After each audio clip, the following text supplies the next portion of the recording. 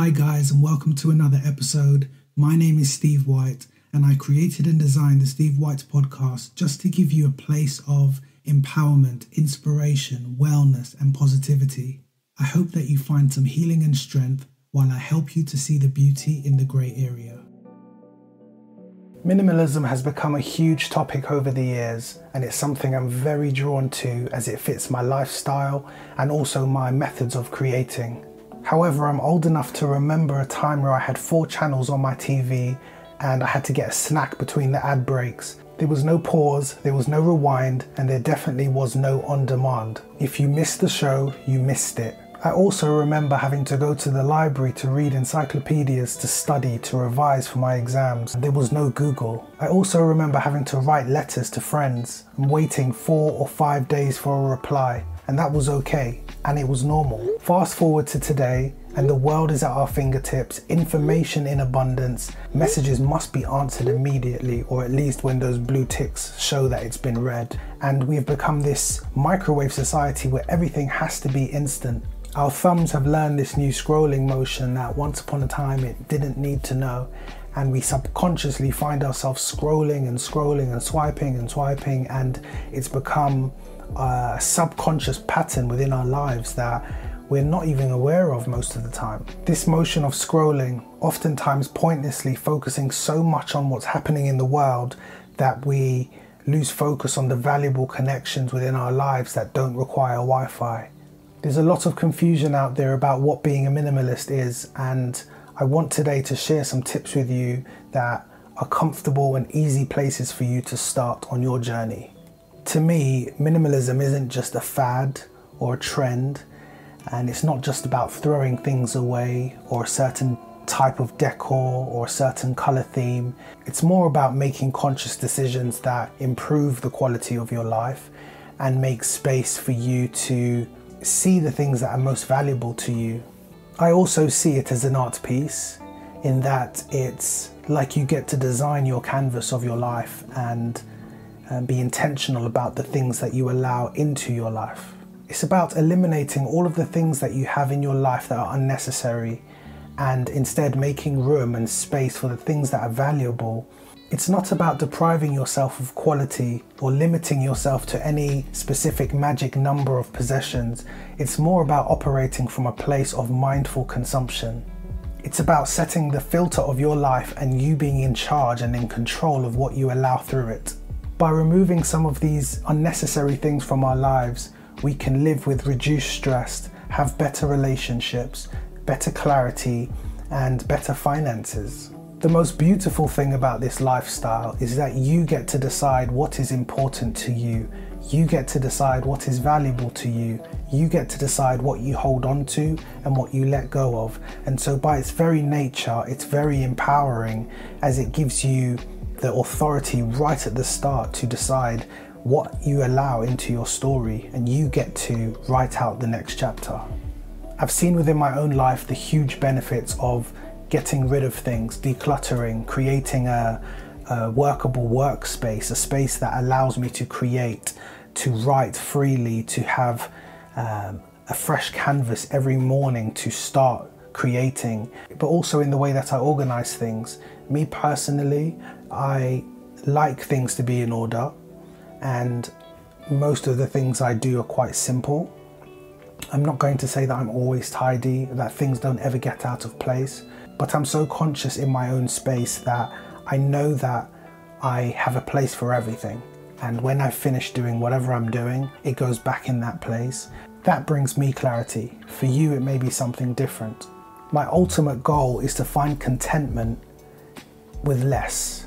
A few years ago, I started to analyze my life and really started to focus on my behaviors and my habits and purchasing habits and the access that I was giving to the world, the news, the social media and people. And I realized that my time didn't really belong to me.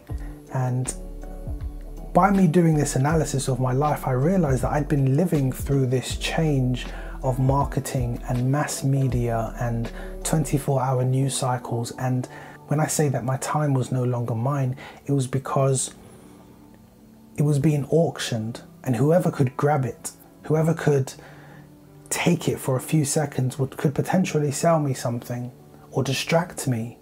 And effectively, when you think about it, alter my mood. If someone were to say to me today, I want to become a minimalist, I want to live more minimal, where do I start? If I answered that question 5 years ago, my starting point would have been completely different.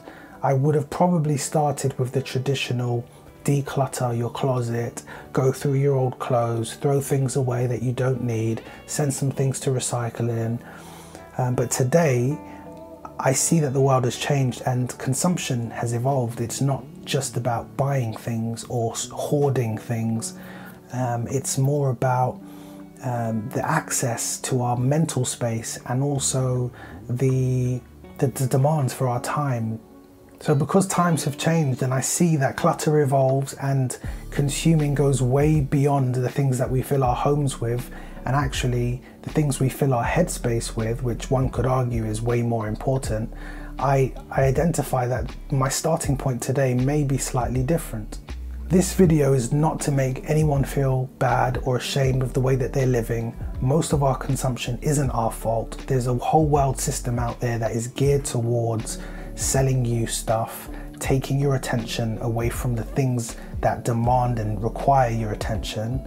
And it's designed to give information to us whether we ask for it or not. So today I want to give you 4 tips, a great starting point, things that helped me that I'm sure will help you to start to live more clearly and free. Number 1 is notifications. Having notifications on your phone is not a bad thing. However, over time, we download apps and we don't get rid of them. And so we have a lot of notifications, and each notification takes our attention, takes our time. One pops up, another pops up, and essentially it kind of feeds that beast of everything needs to be done right now. And when you get the notification, you must respond, whether it's emotionally, whether it's respond to the message or the email, whatever it may be. Notifications can be very distracting, and I found by turning off notifications and only keeping them on for my productivity apps, I am more conscious of my time. And for me, it also makes my space feel valuable to me, in that not everything and not everyone has access to me. I can choose to open that app at a later time, at a more convenient time, at a time that I choose, and see the exact same thing that it was trying to throw at me. By turning your notifications off, you can have a very clear filter of what gets fed to you and when. Number 2 is mailing lists and social media. We'll start with mailing lists. Most people get a lot of junk mail. We subscribe to things, we enter our emails into boxes, and unfortunately, we never seem to unsubscribe from these channels and platforms and databases, and so we get a lot of junk. A lot of people's email inboxes are just advertising, junk. A lot of things go to junk. Most things that are junk don't go to junk. They end up in our inbox and we leave them, and then that number ticks up, and then you've got 300 unread mail, 400 unread mail, and it gets very messy, it gets very cluttered. And I found that opening your email up and seeing a fresh slate each day is a very nice feeling, or going to bed at night knowing that you've responded to your emails and that you've got an empty inbox is a very nice feeling. And so a great place to start here is if you scroll down to the bottom of the email, you can simply unsubscribe from most databases, and by law they have to remove you from their database, and so you won't be receiving any more adverts about how you can lose weight within 7 days, or how you can sign up to this masterclass, or how you can be better than you are now. You can shut all of that off by unsubscribing. Another thing with emails is actually deleting emails. If this conversation is over and it's not going to be opened up again, I delete it. I also make sure that I don't hold on to emails for sentimental reasons, for like just in case I need this to hold this memory. I don't do that because my memories are within me. They are not within any image or any message. For me, the memory is lived, experienced and appreciated, and I carry that with me as opposed to needing to store it somewhere for good measure.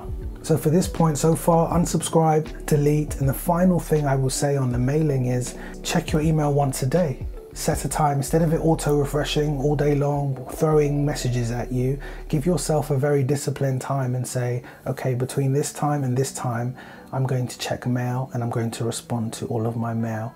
That way, your whole day is not just a swiping, refresh, check, reply, oh, junk, junk, junk, put it down, pick it up, check if you got mail. You've given yourself an allocated space and time to check, to reply, and then close off.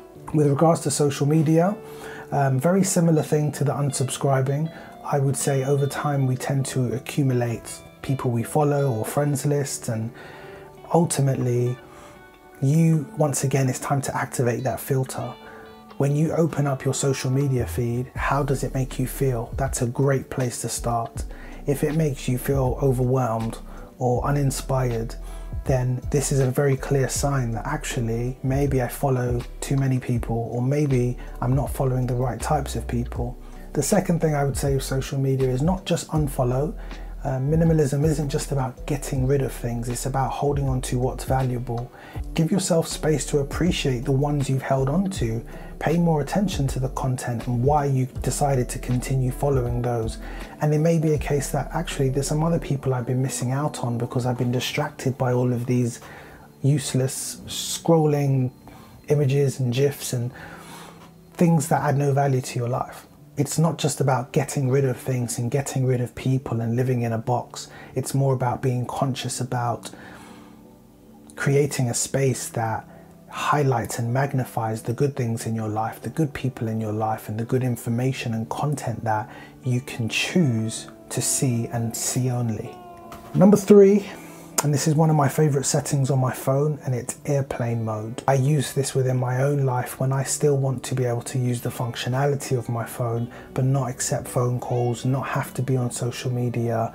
Airplane mode is great as it sets a boundary that perhaps you can't call me between this time and this time because this is my time. This is family time. This is my work time. And it sets a boundary that people get used to. They will learn your patterns. People can only treat you how you train them to treat you. If you make yourself always available, no matter what, you can always interrupt me. My time isn't precious. My time isn't valuable. People will learn that habit of behavior and they will take advantage of it. Not because they're bad people, but because you've said this is okay. My time doesn't matter. I'm just here to be used. Airplane mode is a great way to start some of those minimalist habits, in that actually I don't always have to be available. My phone doesn't always have to be on. I am a human being and I have the authority and I have the right to just live, just to be without, being a part of this connected world. I don't have to always be connected. Tip number 4, keep your phone out of your bedroom or off. This one, again, through experience, the last 3.5 years, my phone has not entered my bedroom. I have a shut-off point for it. Once I turn my phone off, at that time, people know, don't contact me, you won't get through. But also the benefits of this is my phone isn't the last thing that I'm doing before I sleep. It means that my attention is not in a device or somewhere in the world.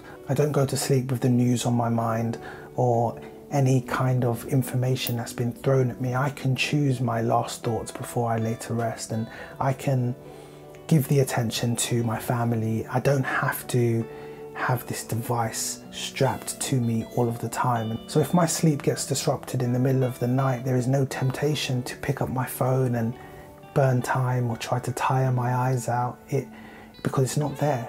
And I find this is a good practice, and this one's challenging for many people because that is usually the first place we go.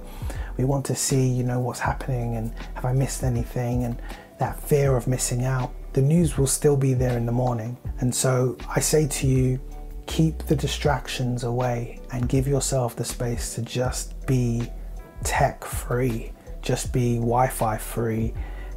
And through this, you'll find that maybe there's another type of connection that you could be having that's not based on 4G, 5G, or Wi-Fi. It's one that's internal, and this clarity to be able to think for yourself and not have your emotions played with by information that's being thrown at you. So these are my 4 tips: notifications, mailing list, social media, airplane mode, and not taking your phone to bed with you.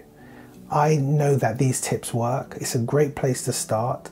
It won't necessarily be easy for everyone, but by just eliminating some of these unnecessary things out of your life, you will be able to see and really appreciate things that maybe you've been overlooking. And even if it's not to be super productive, maybe just having that little extra time to just breathe and have a break from it all, maybe that will be enough for you. As I said, this is just a starting point.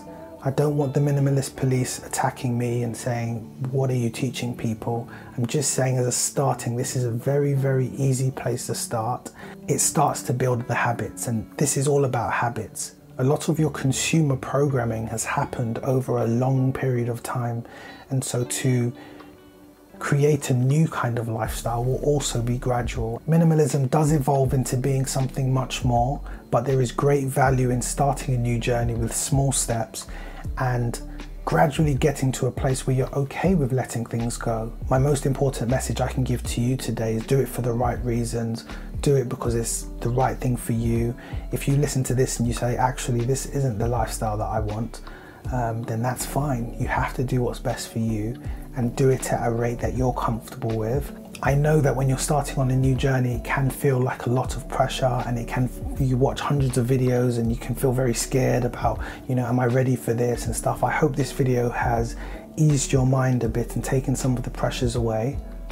I'm going to wrap this one up now. I will be creating some more videos and content similar to this, things that can help you to be more productive and help you to find more fulfillment in life and help you to see the beauty in the grey area and experience your better days. If you like what you hear, feel free to subscribe. Until next time, stay blessed, and I wish you better days.